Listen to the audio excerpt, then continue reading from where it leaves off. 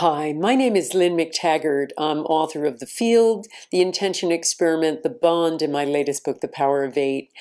I do intention experiments, and I've got a very cool experiment for you to try.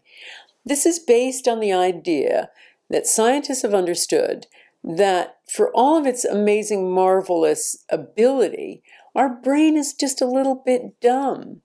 And the reason it is because it cannot distinguish between an action and the thought of an action. The very same neurons fire when you're thinking about something as when you're doing it. So here's a cool little experiment for you to try. And this has been done in scientific studies and demonstrated to actually work. So take a portion of your body you would like to exercise. The easiest way to do it is your biceps. So first take a measurement. Now remember, you want to measure it halfway between your shoulder and your elbow, so around here. Measure the thickest point of your bicep when you start.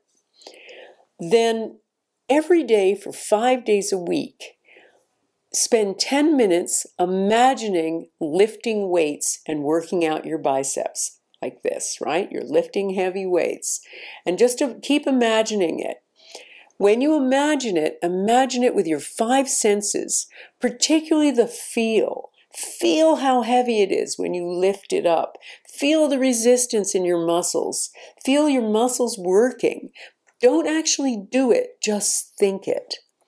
And again, use your 5 senses when you're doing that. Now, so do it for about 3 weeks, and after 3 weeks, measure your bicep sizes and see if they've grown. So if they have, this is just great news for any couch potatoes out there.